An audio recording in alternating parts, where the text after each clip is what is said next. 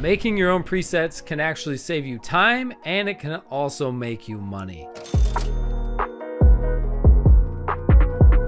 What is up, guys? Tyler Casey here, and today I'm going to walk you through on how I made this preset pack in Adobe Premiere. I'm going to walk you through A to Z on how I made this preset pack, some tips and tricks along the way because I messed up and I had to completely remake it from scratch at least 2 times. So I'm going to help you save some time.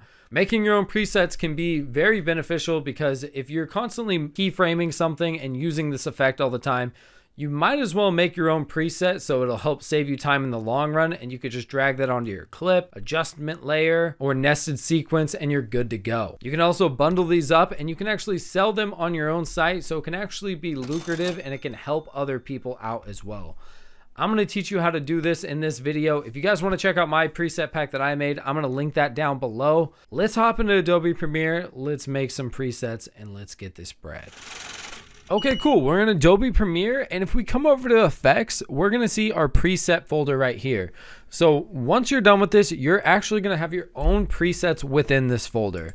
So what I would recommend is making your own folder. I would right click and click new preset bin, and you would name this whatever you want. I'm going to name it Tyler's Super Fire Presets. Sick. So to make a preset, you're going to have to use some type of effect, and typically these are keyframes. So you would stack a bunch of effects to get a desired effect that you want, and you would use keyframes. There's a couple tips and tricks in there, like I said, and I'm going to show you those. So let's go ahead, let's grab HLS, and we're going to hit this keyframe right here, and let's say we want it to spin all the way, and then let's say we want it to go back down to 0. So let's play that through. And we need crazy RGB, right? So then pretty much all you have to do is right click, save preset. You want to go ahead and give that a name. I'm going to name this RGB Cycle. If you want them organized, you can also do this numerically. So you can put 1 period RGB cycle 2, so then they go in the order that you want them. So there's a couple things. So this is where I messed up, guys. We have scale, anchor in, and anchor out.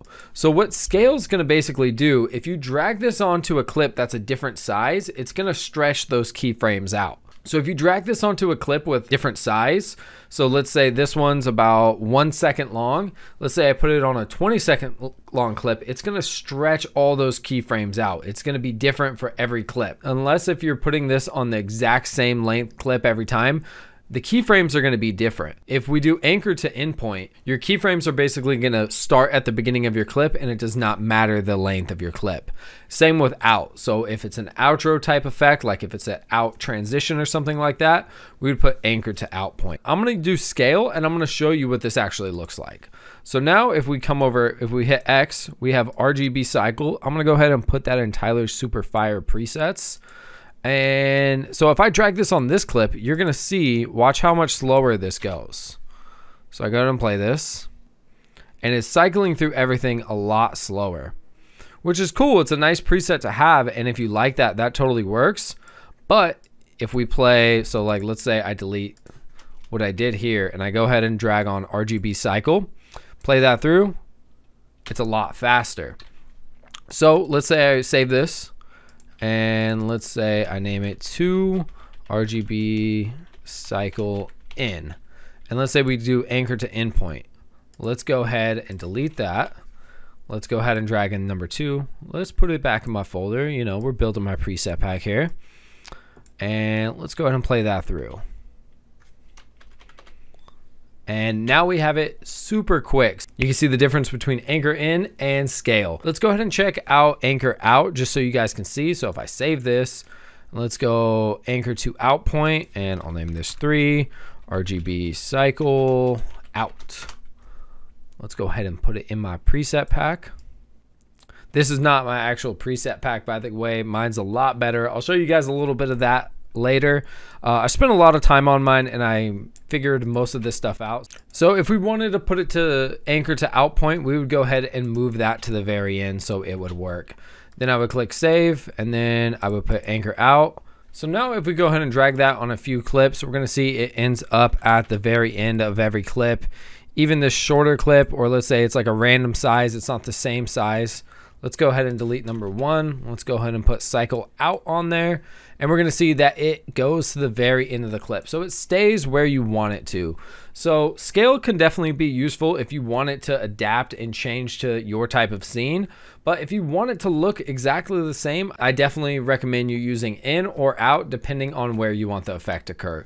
So let's dive in a little bit more and show you some other things that you can do with presets. So pretty much anything you can keyframe in Adobe Premiere, you can create a preset out of. Let's say you wanted to make an adjustment layer transition pack. So basically what I would do is I would count how many frames I would want the transitions to be. So this is about 20 frames right here.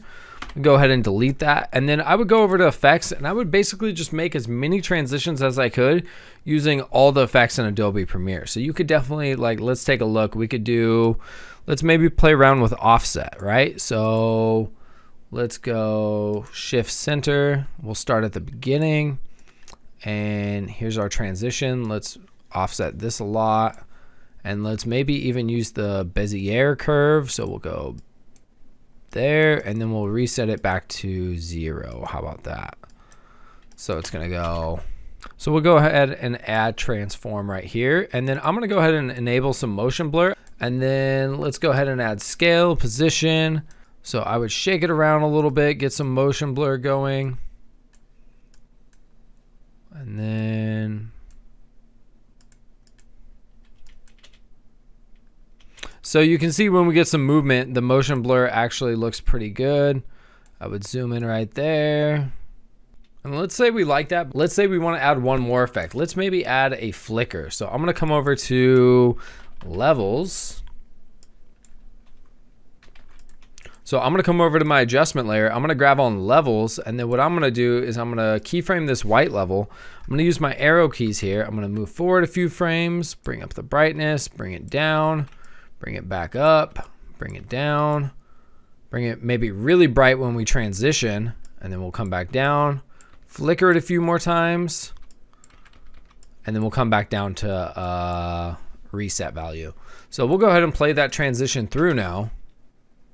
So I mean, that looks cool. I think it's actually cutting to the same clip. Let's go ahead and, I don't think I'm actually, this isn't actual footage. So let's say we're cutting this airplane clip.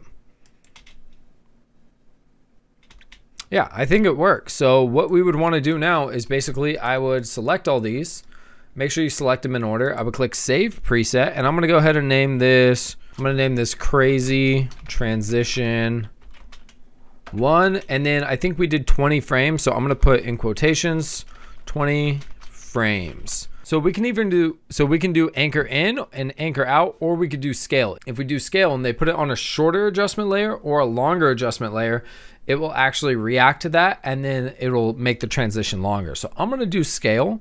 It could just be a recommendation. So if I go ahead and delete those, so let's see if that works. I'm gonna go ahead and look at my presets, crazy transition, 20 frames. Go ahead and play that. Boom, works, super easy, right? But let's say I have a longer, that's like over like 30 frames right there. So I'm gonna go ahead and drag this on, and it starts a little bit longer. It's a little bit slower, but it works. So scale is definitely useful.